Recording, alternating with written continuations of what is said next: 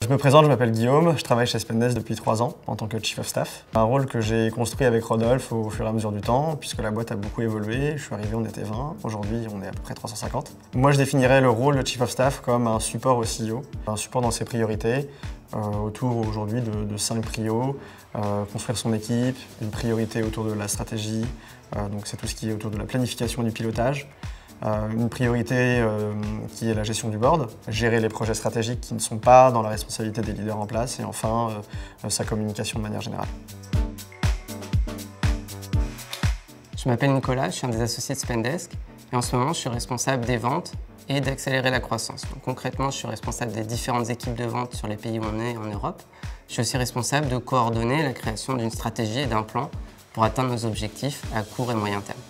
On a rencontré Atscale il y a un peu plus de 2 ans maintenant grâce à nos investisseurs. Le besoin qu'on avait initialement, c'était d'être capable de faire grandir l'équipe commerciale en maintenant la performance.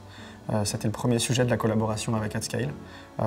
Et issu de ce premier sujet est venu l'enjeu de pouvoir recruter les bonnes personnes et aussi les accompagner dans leur développement.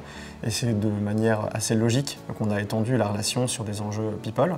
Donc recrutement tout d'abord, comme je disais, puisqu'il fallait former les managers au recrutement, former les intervieweurs aussi à faire des interviews avec des feedbacks factuels pour nous aider à pouvoir prendre des décisions pour faire des offres ou non. Donc le deuxième axe sur la partie people, c'était vraiment l'accompagnement dans la carrière, création de carrière pass et tous les enjeux aussi de construire un esprit de confiance dans les équipes et aider les managers à s'upskill en tant que manager. Je pense que réfléchir à la structure, à l'organisation des équipes, au rôle et aux responsabilités de chacun, c'est un des outils phares dans la boîte à outils des leaders d'une boîte comme la nôtre.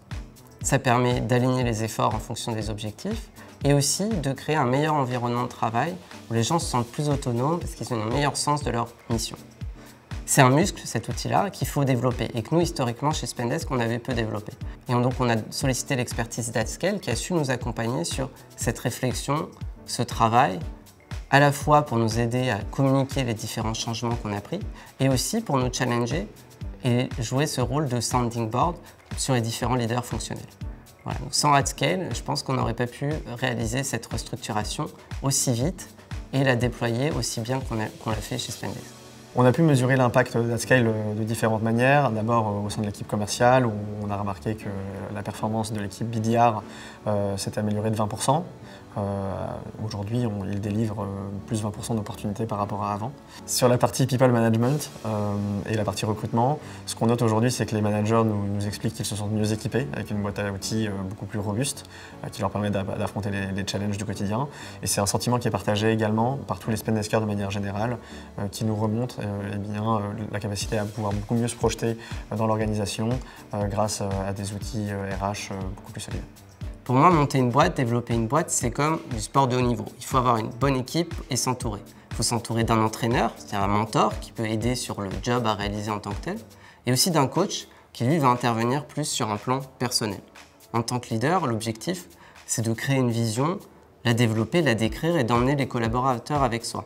Le coaching, ça aide à comprendre quels sont ses biais, quelles sont ses forces, et pouvoir ensuite raisonner avec une population de personnes qui est différente. Atscale, concrètement, leur expertise, c'est d'aider sur des outils pour bien se connaître personnellement. Typiquement, le Leadership Circle qui donne ensuite lieu à un accompagnement. Et c'est aussi d'aider sur des choses très pragmatiques comme des présentations pour expliquer une vision, une direction, une roadmap. Voilà. Avec des personnes qui ont eu des trajectoires similaires, qui connaissent les enjeux et donc qui résonnent très très bien dans cet exercice qui est très personnel.